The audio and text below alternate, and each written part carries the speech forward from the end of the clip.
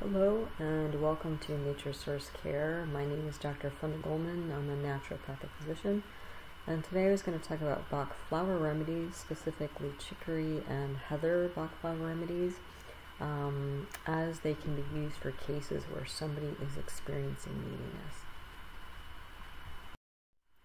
Before we get too far along, please note the information presented here is for educational purposes only and should not be considered medical advice.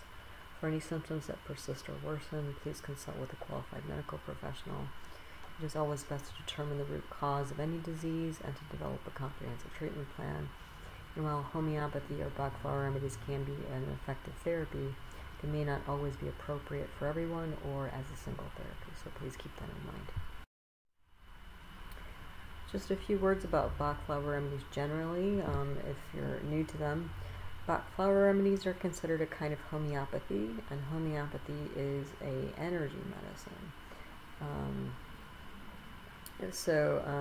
If you're interested in more history on either homeopathy or Bach Flower Remedies, I would look at the beginning of my first Bach Flower Remedy video on the Walnut remedy. I get into the background history there. The general concept, though, with Bach Flower Remedies is that disease stems from an inner struggle. And I found that these remedies can be especially helpful with conditions that are mostly mental, emotional, or spiritual in nature. So if you're interested in this kind of content, I have homeopathy and Bach Flower Remedy playlists. I'm pretty good at organizing my videos into playlists so that they're easy to find, so you might check those out. But let's get into the two remedies. So there's some similarities, but there's actually a fairly different presentation between the two. So let's get into it. So chicory is the first remedy. And so chicory symptoms, the key note with somebody who's in a chicory state is somebody who's going to be fairly overbearing by the people around them. And sometimes this is also kind of described as like the needy mother. I think it's actually a broader, kind of descriptor for various cases, but that may be the most sort of stereotypical or cliched case, So at least you can kind of imagine that and extrapolate it out. But the inner state of this person is that on a deep level, they really don't feel loved, and they feel rejected. And so that's why the symptoms start to present in these people. So how does it look like when somebody shows up in a chicory state? Well, what will that typically look like? So somebody in a chicory state is usually pretty demanding of attention in various forms.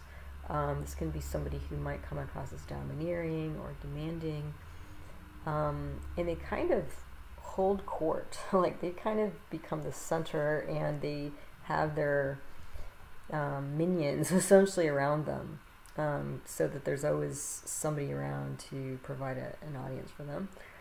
And they tend to kind of get into a relationship with the dynamic of like owning them. Okay? They can use all sorts of tricks, i.e. manipulation, to accomplish this. And so there might be something like tears or threats or flattery or eagerness to help, or criticism or complaints. I mean, the list is pretty long as far as the techniques to accomplish this. But essentially what they're doing is they're going about all this to gain influence so that you owe them, right? And by owing them, like you're kind of beholden to them and you have to cater to them on some level.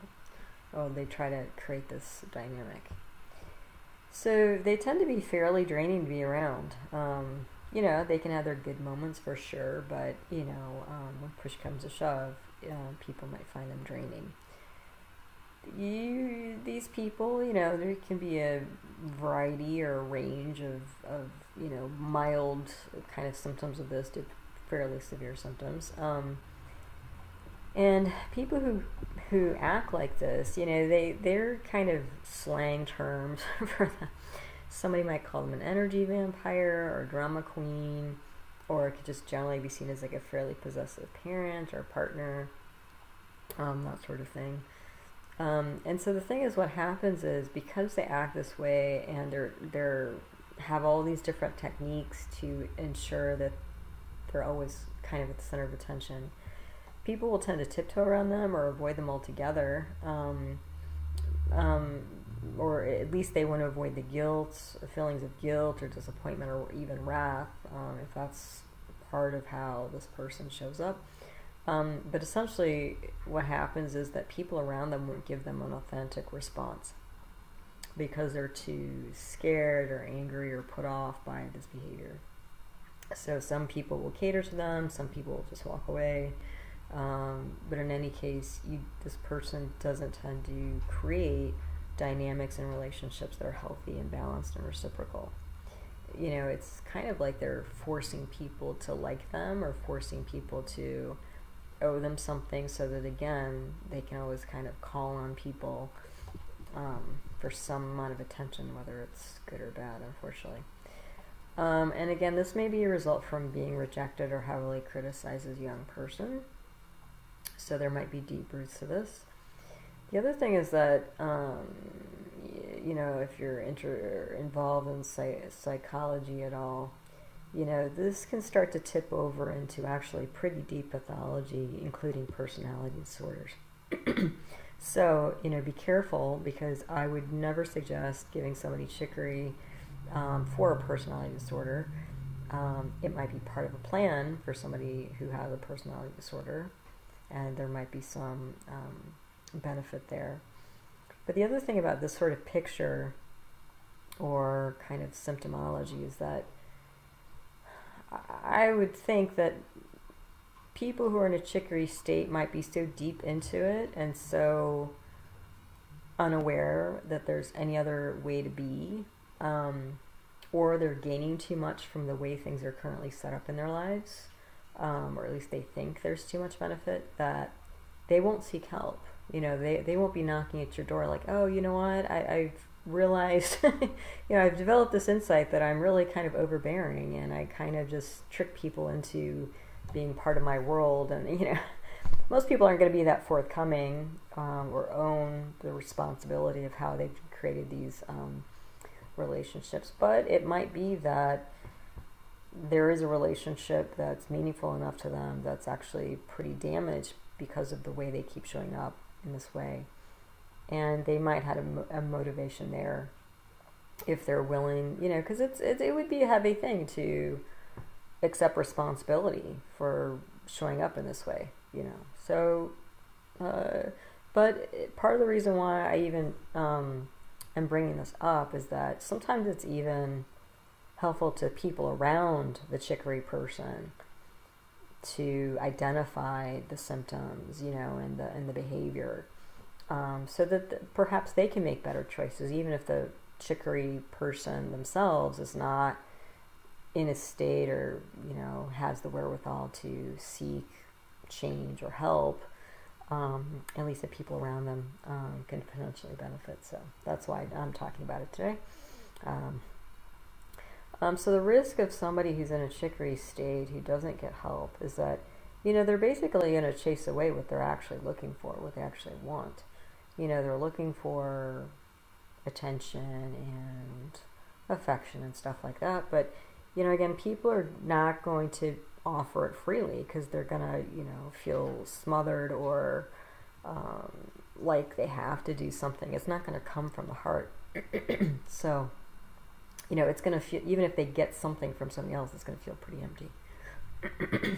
The other thing is that, you know, by acting in this way, excuse me, people essentially are trying to fill themselves up with things that are outside of themselves. And the thing about that is that whenever we do attach to the outside world or external world, the external world is subject to flux and flow and change, you know, second to second, minute to minute. So that's not a very stable base on which to develop or create some sort of structure that you think is going to give you the attention that you're looking for, even if it's a subconscious wish. And so it's at some point, you know, it's probably going to blow up. Maybe not, but it's still going to feel empty if it doesn't blow up. So, and the thing is that, you know, even if people maintain this somehow, these folks are never going to really learn how to love themselves. They're never going to learn how to fill that deep well within themselves by themselves. They're going to keep kind of trying to snatch, energy and affection, attention from other people. And again, it's going to just be forced affection. It's not going to be true at its core. And people feel that difference. They may not always acknowledge it, but they'll feel it. So the potential outcome of taking a remedy like this is that somebody actually develops self-love, and they end up not just sort of taking from people, but they can learn how to give selflessly to others without condition, rather than giving with strings attached. Yeah, because again, the strings are, it's like, okay, so whenever I need it, I can reel you back in, to fill my, this deep black hole within my heart. And they can become like a fountain of love for others and develop more warmth and sincerity and create freedom and space for other people to show up as is true and authentic to them. So that tends to be a healthier basis for relationships and relationship dynamics. So this is chicory. The second remedy I wanted to bring up is called heather. And this is a slightly different, well, it's pretty different actually, not just slightly different, but it's pretty different in terms of the way that a person in a heather state will show up. This person tends to be fairly self-absorbed. And so sometimes, and I don't always agree with it, but sometimes people call this the needy child remedy. I'm not sure I agree with that, but you might hear that terminology in other places. And the inner state of this person is more on the basis of like a state of neglect, loneliness, confusion. And so the way it may show up is that this type of person might, if they're more of an extroverted type, they may talk compulsively. And whenever they talk to somebody, like they might go on and on and on, and the topic always comes back to themselves. So it might be difficult to end conversations with this kind of person in this kind of state. Heather people, they might be the kind of person who just, randomly tells a stranger, their whole life story. Like somehow they have this compulsion to like talk, and because part of it is like, they might be confused or they might be processing because they haven't been mirrored or validated in the past. And so on some level, that's really what they're looking for, although they may not be aware of it. And then, again, this might be the kind of person who needs an audience, not in the same way as chicory. I mean, chicory is going to, like, maneuver and calculate, to make sure, people are always in debt to them.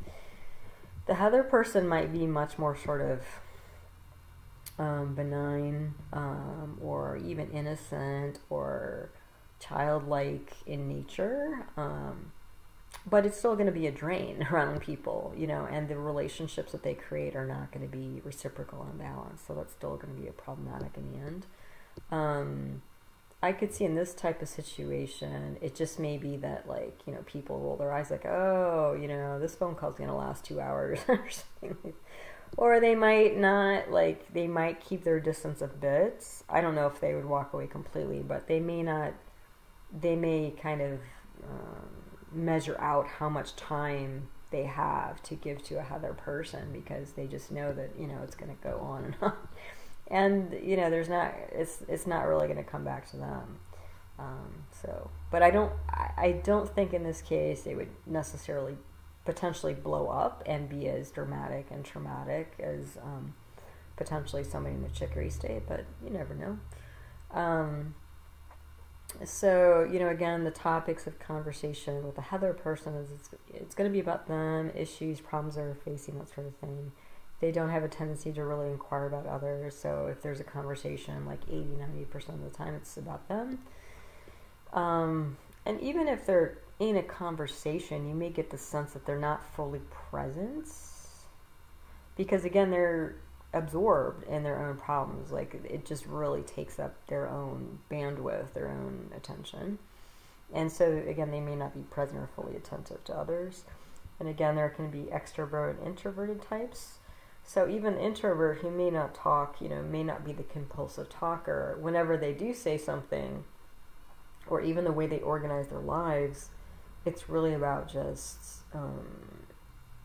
managing their own needs, rather than really considering the needs of others.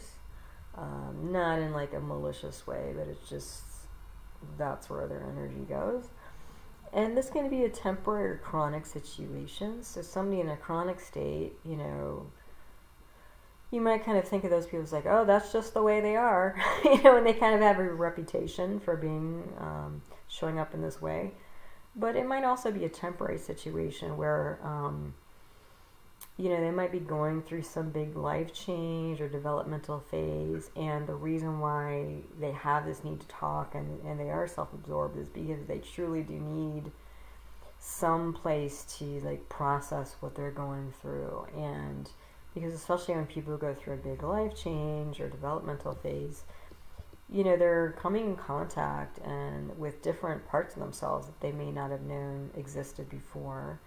And they're trying to integrate them into perhaps new situations. So there's a lot. It's stressful. And so, some people temporarily might just need to process, but it's not like they're, day in, day out, motivation. And, from like a longer term, like why does this even occur, type perspective, it may be that these folks were more neglected rather than like outwardly rejected or criticized. Perhaps like the Chicory folks, the other people might have just been like, even benignly neglected, and so they didn't get any sort of witnessing or validation as a kid, and so they have a hard time knowing how to do that for themselves. And so they're like always sort of, again, naively or, again, it's not malicious typically, but they just, they may not even realize that that this is what's going on and this is why they're driving people away. So the risk is similar in some ways to the Chicory state, where essentially they may be sort of not exactly chasing people away. That's more, Chicory people might be chasing people away, but these folks might just be sort of pushing people away a bit, because again, if they're always kind of thinking about themselves and talking about themselves and what they're experiencing, most people are going to get tired of that at some point, or have a limited tolerance of that. And they're also, because they're so within themselves and wrapped up in themselves and their own thoughts, worries, experiences, or whatever, they're going to limit themselves, because in a way they seem like they're present because they're talking with people, but it's more like they're talking at people, and there's not really an equal exchange. And so they're going to kind of stay wrapped up in this little bubble that they've created, and they're going to have a hard time getting out of themselves and getting out of that circle, that cycle for themselves. And again, they tend to end up in imbalanced relationships. The potential outcome, if somebody takes this remedy, if they're in the Heather state, is that they can develop true empathy for others and become a great listener.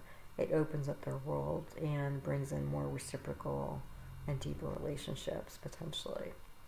So that's the second remedy for neediness. Again, when somebody shows up as either a Chicory or Heather state, there's a pretty big distinction in terms of how they show up, even though the base level, they're not too dissimilar in terms of why they're showing up with symptoms like this.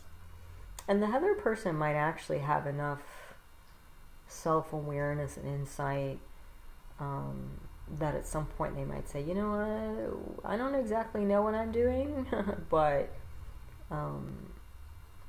I'd like my relationships to be better or different than they are. And so the Heather person might be more willing to seek things out, because they're not necessarily doing it to control or manipulate people.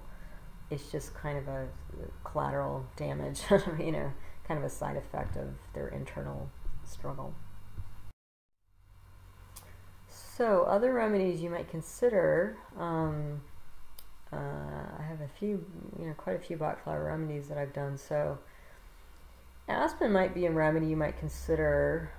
For somebody if you're thinking about the heather remedy, you might also consider aspen. Because aspen is really for people who are like super, hypersensitive. And so any little thing is going to, potentially imbalance them. And so they might be a person who also needs to process. So if you feel like there might be this issue of need to process, you might look at the aspen remedy, because it might be a matter of hypersensitivity, not necessarily that there's this deep neglect, that's kind of at the base of the symptomology. You might also look at the remedies, the videos I did with Cerato and Larch. Cerato is important for somebody who lacks self-trust and self-confidence, and so they're always looking outside of themselves for sort of advice and opinions because they don't trust their own intuition and their own judgment. So that may be why they're engaging people with a lot of talking. So again, this is more for the heather remedy as an alternative potentially. And then there's the larch remedy. Larch remedy is for people who feel inferior, and because they feel inferior, they don't ever really give themselves a chance to go for what they really want. So they tend to be a little bit quiet about it, but again, it may be this, they may complain a bit because they're not really where they want to be, but they don't have the confidence in themselves enough to go for what they want, and so they might just kind of sit on the side and kind of on the sidelines and complain. So again, maybe similar to one of these remedies, but again, the deeper underlying issues are different. You might also look at the Bach Flower Remedy video that I did on Walnut, because that's all about like new beginnings. And so again, whenever somebody goes through a new phase of their life, it brings up a lot of stuff and they might need to process, especially if you're thinking about the heather remedy and it seems like more of a temporary state. It might be that this person needs like walnut as an alternative or in addition to. And then I did a whole video where I talked about several remedies about people feeling overwhelmed. So again, this is more like potential alternatives for somebody in more of the not the chicory state, the heather state. If again, it's more of a temporary, feeling of being overwhelmed because of outside stressors. So you might look at that video as well. So there you have it, a couple new Bach Flower remedies to support, really filling that hole within our own hearts. We're all needy to some extent or others, but when it really becomes a problem for people and it's really driving people deeper into an emotional hole, that's when people might start showing up looking for remedies like this. And again, I've seen some pretty amazing results when using Bach Flower remedies. So again, there is a possibility, especially when using other sorts of mental health modalities, to help somebody not just sort of like, suck the energy out of the room or out of a conversation, but, when they find that deeper healing, is that they can become like a really warm, loving, caring, like just fountain of love for the people around them. So in any case, a couple new Bach Flower remedies. I hope you found this helpful and interesting, and until the next one, take care. Bye-bye.